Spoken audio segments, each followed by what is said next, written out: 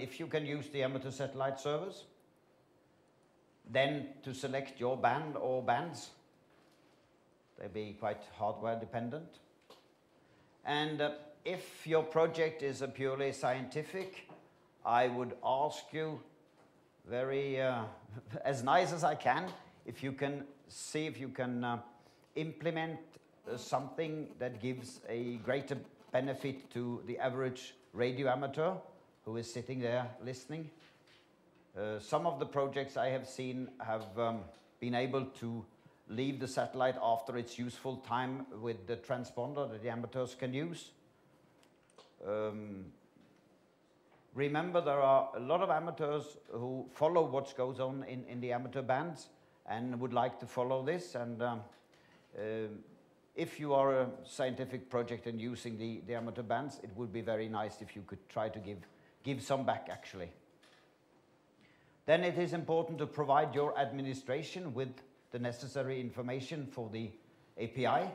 I'm not going to go in again to orbit or launch vehicles, but we've discussed that.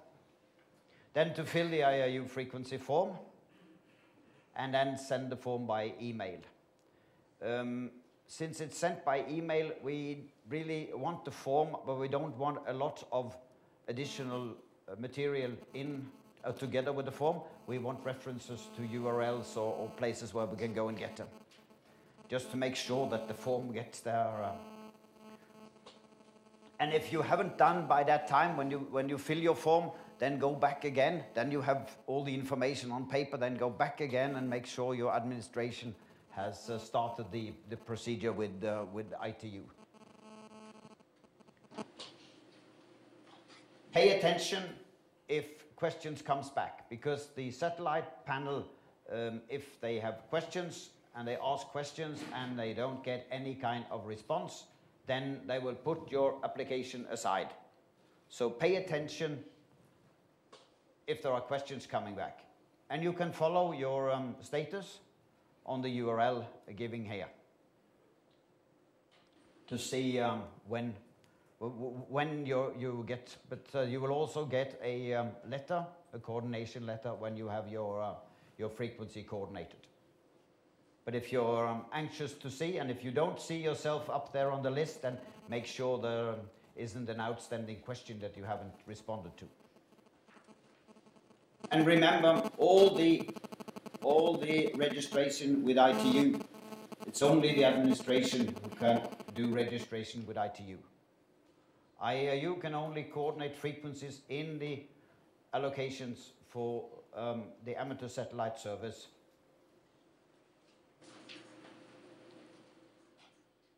I think Attila wants me to go very fast, so I have actually, what should I say? I would like to say that if you can build a satellite, you can also fill this form without a problem. and what is requested in our form is actually less than the API. So if you can do the API, you've already done the form.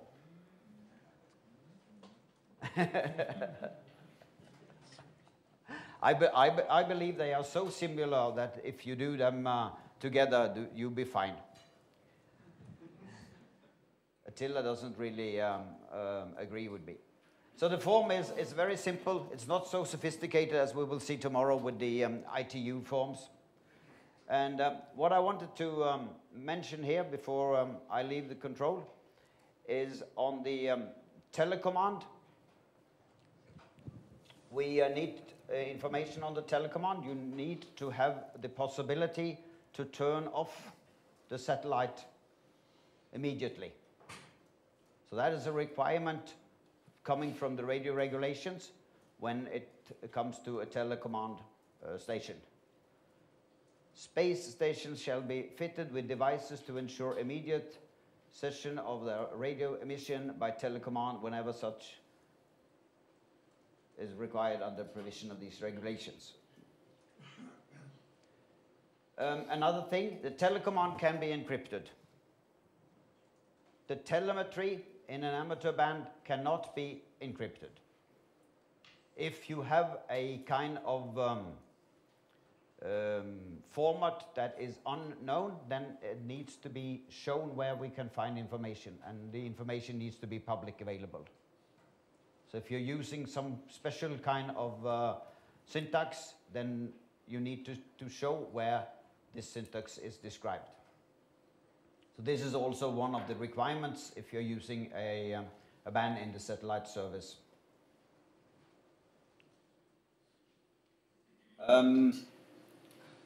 I will be outside together with some of the others just beside that poster, and be happy to discuss further and go more in detail and answer questions.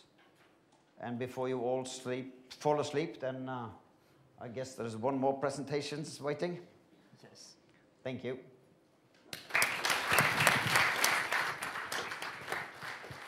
Thank you, Ole, for that. Well, yes, I will call for presenter of the last presentation to be there. One of the things is that, well, this morning, during my speeches and presentations, at some stage, I may have been misunderstood because I had some suspicions about the use of the amateur satellite bands. And then right now, I think that with that presentations, and with the insurance that the amateur people there, I'm sure that all amateur satellite band will be used according to the ITU regulations and definitions. So thanks for these presentations. Well, also, as I said, we had this morning an ITU show, and we couldn't finish the day without having a few words about what's going on at ITU.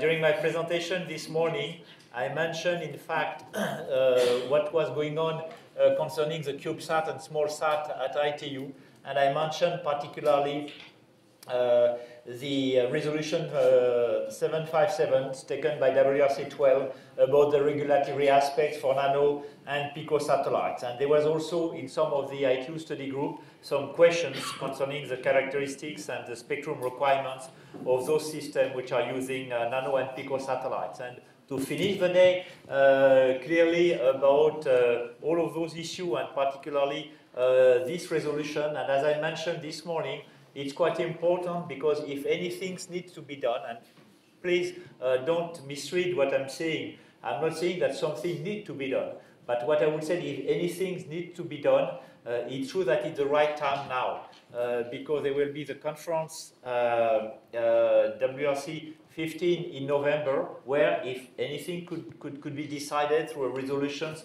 this could be done. There would be also discussion at the conference about the preliminary agenda item for the next conference that will be WRC 19. It will be 19 now. And so if really there is a need to work more about this 4 year up to the next conference regarding those small sat, the decision will be taken by the conference. So I think it's a quite important moment at the ITU level, WRC preparation regarding those issues. And right now I will invite, in fact, Wouter, UBBELS, and Martin Büscher to say what is the status about these ITU studies which are related to satellites. And I know that there's a big pressure on them because it's the last presentation of the day. Please, you have the floor. Thank you very much, Mr. Henry. Good afternoon, everyone. We are cheating a little bit because you're all expecting just one final presentation, but actually we're putting 2 presentations in one. So I ask for your indulgence, but we'll make it quick and we'll make it enjoyable. My name is Wouter UBBELS. I'm from ISIS, Innovative Solutions in Space. We're a company specializing in small satellites, in launching, developing them, designing them, and we also sell satellites and satellite components. But I'm not standing here as such. I'm standing here as the delegate of the Netherlands involved in the work within ITU for the agenda item on nano and pico satellites. And I'm the drafting group chairman within Working Party 7B of ITU on this agenda item. And I'll explain to you more what Working Party 7B is all about. Secondly, to make a link to the previous presentation, I think I can be honest that one of the reasons I'm standing here is also because I'm a radio amateur. So I can relate deeply to the previous speaker as well. And so, yeah, I think it's very nice to see a good combination between the amateur radio community and the professional community as well, especially here within this audience. So I will give you a brief introduction of the studies which are ongoing at the moment within ITU, which are actually, we're very close to WRC 15, only 8 months away, as was mentioned. I will provide an introduction to Working Party 7B. What is it? How is the work done there? But more specifically, how did this all come about? And I think I can say, what is the reason why we're also all here? I think the work that we're doing sort of led up to this as well. I think that's really good to see. Then after that, my colleague, Mr. Martin Buscher from the University of Berlin, will take over, and he will present you the excellent work that he's been doing in the studies within Working Party 7B. On the analysis of especially of the characteristics, but also the difficulties that many of the small satellite developers face. So, we have this agenda item 9, agenda item 9, issue 918, and that is the result of a proposal at WRC 12, at the last World Radio Conference. A couple of members of the European Regional Telecommunication Organization, the CEPT, they proposed a preliminary agenda item for the WRC 18 agenda to study the issue of nanosatellites and picosatellites. And they were aware of the amount of these satellites under development and the big interest there is from many countries all around the world. And they were urging to address this issue within ITU as well. So the agenda item reads, to consider the appropriate regulatory procedures for the notification of satellite networks and to consider them in light of deployment and operation of these satellites. And then related to that, there is a resolution which invites ITUR, essentially it tasks ITUR to do work and to do studies on this. And instructs the director of the Radio Communication Bureau to report to the next World Radio Conference on the results of these studies. So as you can see, it's an agenda item. Actually, it's an agenda item on both conferences. It's a WRC 18 agenda item, but already work will be done before WRC 15. So, and as such, what happens then procedurally is that the results of this work, they go into what's called the report of the director as an issue under this agenda item 9. Now, this is the resolution, and you see that it talks specifically about the procedures for notifying space networks. And I think we had some very interesting presentations also from the ITU Radio Communication Bureau about what these procedures are, what are the applicable procedures. Now, the most important ones are radio regulations, articles 9 and 11, which deal with the advanced publication, the coordination, and also the final notification and inclusion in the MIFR, in the Master International Frequency Register.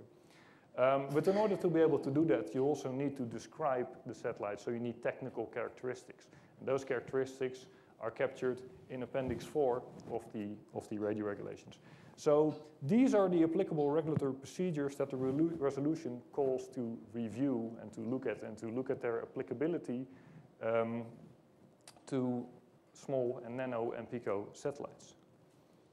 Now, additionally, already a study question had been approved within ITUR, which is looking specifically at the characteristics of these satellites. Because what are these satellites? I mean, I think we all know, we all agree they're small satellites, typically characterized by low mass, low dimensions. But what are they in terms of the radio regulations? And what are they in terms of their use of the spectrum, which is primarily what we, in the spectrum management community, care about?